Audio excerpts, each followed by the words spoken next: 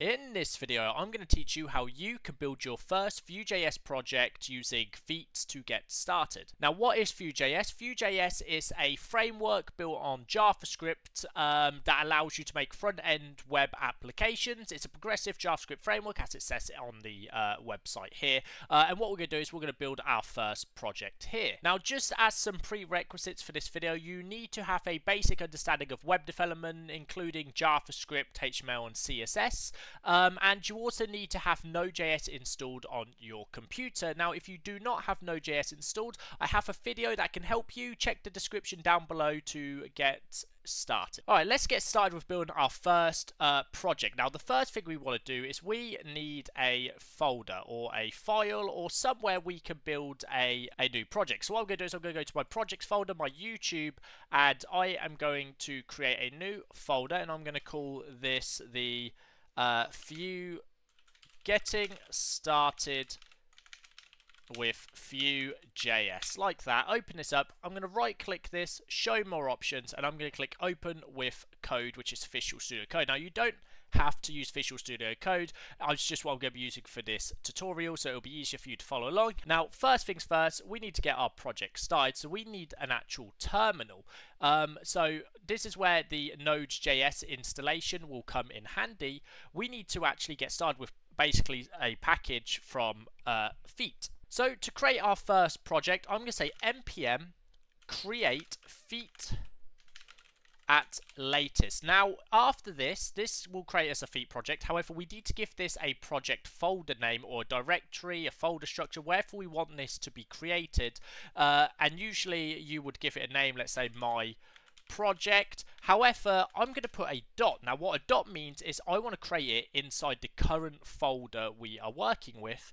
And then I'm going to say dash template Vue to give us the Vue template. Now, if I hit enter, this will start creating our thing. It's going to ask us to give it a name. I'm just going to hit tab so that you can see that generated the name for it here.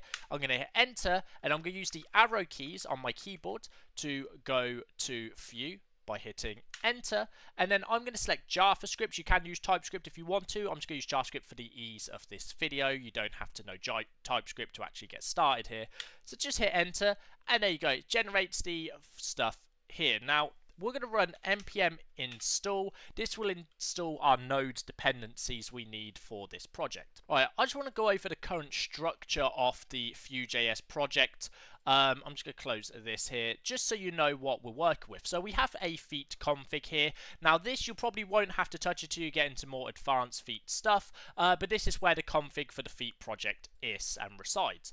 We then have the package, which obviously has the scripts here. So you have the def, which will run a def server, the build, which will run a build, and a preview. First thing we're going to do is we're going to go to index.html. Now, this is our index, our root file for our project. We have a title. Now, we can change this. I'm going to say getting started with Vue, hit save, there you go, and then we have a script here of main.js. Now, this is referencing our main script here, which will tie everything in our Vue project together, and you can see we're using a type of module to allow imports and stuff like that. So the public folder, however, is a public area for your images, icons, and all of that. This is where you would put your images for your project. Anything you want to be publicly accessible, you can put in here, which I recommend doing.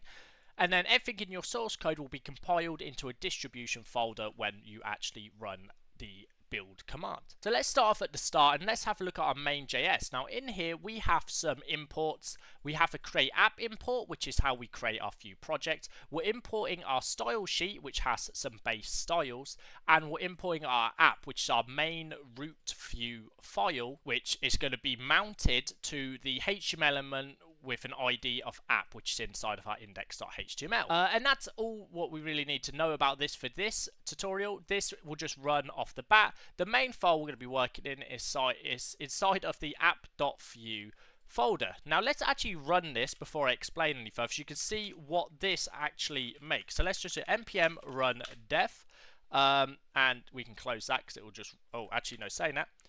I'm going to press Alt and click this to actually open it up. And there you go. You can see here, this is the default project you get when you create a Feet plus Vue project. And we can click this counter because it has a reactive state here to actually set a counter up. Now we've got that all set up and ready to go. Let's minimize this and let me explain what's going on here. So you can see here we have those two logos at the top here, which are being imported at the top. And then we have a hello world component. Now a component is an external or a separate file you can import inside of a Vue template, and I'll explain this all in a second, which allows you to actually separate or split your code up into different things. So you can see here we have a separate file here pulling in the rest of this detail here. Now let me explain what all of this is. So inside of the Vue file we have three main elements. We have a script, a template, and a style. Now for this video we're not going to be using the style in the app.vue file. We're just going to delete that. That style allows you to add in your CSS inside of this single file component. The script is our JavaScript. All of our functionality will go inside of the script. For this we don't need this import. We can delete this because we're going to be creating our own component. And as you can see, the import here says hello world, and you can see we have a hello world component here, which we are going to delete as well. So we're going to delete both of those just for now. And then everything else in here, inside the template, is what's rendered to your screen. It's the HTML for the page. So I'm just going to create a div as a wrapper for our app. And we're going to put a H1 in here, call it hello world. Just save that, go back to our page, and you can say it says hello world here, dead in the center, which is lovely. Now this styling is all coming from this style.css. Now I'm not going to change anything here, I'm just going to leave it as is. I am going to delete this button styling because I want to create our own custom button component. But everything else I'm just going to leave because it doesn't affect our project at all. So I'm just going to close that.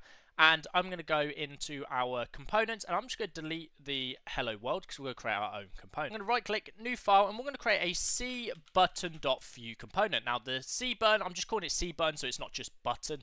C stands for custom in this case. You don't have to follow this name instruction. You can name your component whatever you want as long as you import it with the correct name.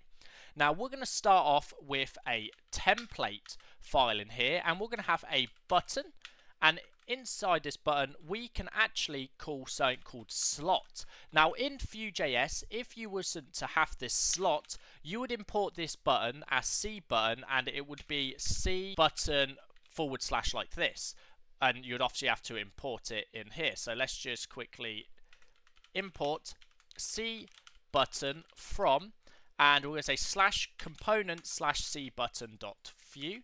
Save, and now this will import this, and we could just say my button inside of this, and this should just work as is. So we get my button right here, which is great. You can see that's there. However, what happens if you want to change what's inside of this button? So you can see here we have a button, but I don't actually want this to be in here. I want this to be a wrapper for our button.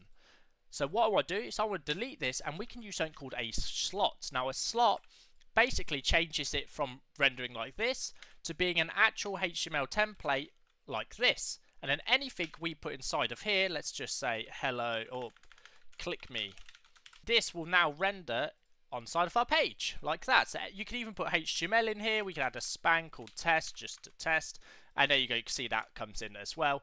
You can do whatever you want inside of here. This has now become a wrapper for slot. You can have stuff in here, so we can add a span called test here, and you can see that is added there as well.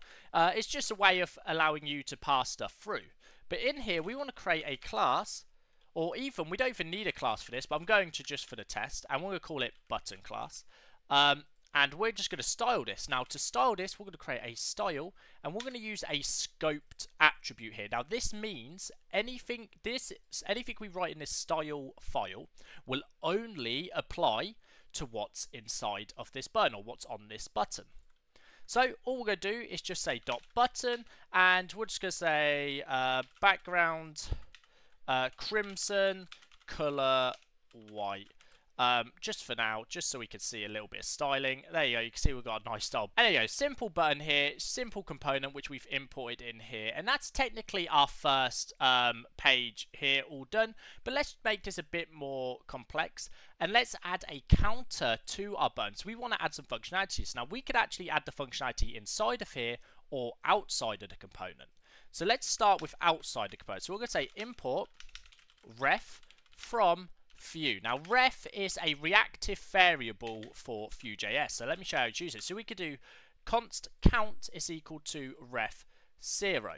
Now we want to display this count down here, so we're going to create a, well, let's actually create a diff for this, and we're going to say count, and this is going to pass our count inside of here. Now, if we want to modify or add a click event to this, so when you click it, it does something, it's very simple in Vue.js. We just say at click is equal to, and then we can pass in the function we want. So we're going to say count plus plus. Hit save, go back, and as you see, when we click this, it counts up. However, I just want to show you that this doesn't have to be like this. You can actually write a function up here. So let's just say count up. And essentially, this is it. Now, you can see here, this is said count.value instead of just standard count. Now, the reason being is a ref is actually not, it's a constant, so you can't change the value here. You have to change the value in a sub value, an object. And what we're doing is we're going here and we're getting the value and then we're adding plus plus. But when you use the count inside of the template, it no longer becomes a constant here. It becomes basically something you can change in here because it basically defers the value straight here. Now to call this function, we're just going to say count up, and all we do, nothing's changed, it still works. And that is going to be it for this video, guys. It was very simple, short video on how you create your first project. I wanted to just get the basics out there, so if you enjoyed this, don't forget to leave a thumbs up. Okay guys, you can actually get the source code available on my Patreon. The link is down below, so if you want the source code, you can actually go get it from there. But guys, that's going to be it for this video. Don't forget to leave a thumbs up, smash that subscribe button, and I will see you in the next video. Peace out.